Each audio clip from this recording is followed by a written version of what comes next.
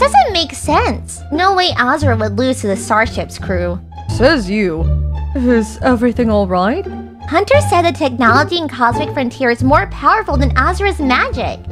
Just so you know, Azura once held back a whole army without breaking a sweat.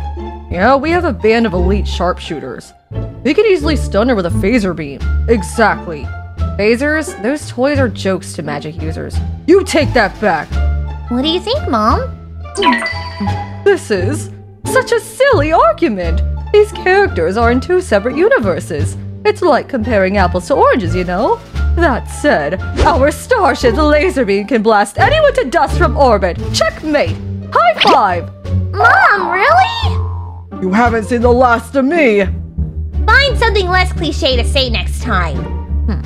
Blues, I heard there was an attack! Hey, Amity. Yeah, but don't worry, I already took care of it. No, I missed it! I really want to see your Titan form. Well, maybe King can lend me his power again. But, not right now. King needs to recover his strength first. I understand. Is there a way to help you recover faster? A lot of cupcakes will do. You got it. I feel worse. Probably shouldn't have eaten them all at once. Will it? No. It's Bellows. He hasn't done anything yet, so he's innocent right now. And we don't hurt innocents. Fine. What if I put a timed curse on him? Sure. Oh, my bag! I finished the first book. What do you think? Well, human fiction is kinda weird. I mean, ships in space? Yeah, it's not very realistic. The characters are interesting though. I think O'Bailey's my favorite. The clone? But he's kinda a bad guy, right? He's a clone specially made to infiltrate the fleet. That's all he is.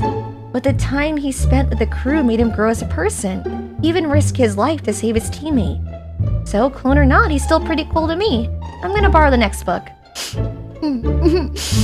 Jeez, you seem oddly happy and I have no idea why. So, how's the new job going? It's great! We sing, we play games, I even taught them glyphs. It's certainly more fun than my previous job. No price tag means it's free, right? Or Kevin, I need a bigger bucket like now!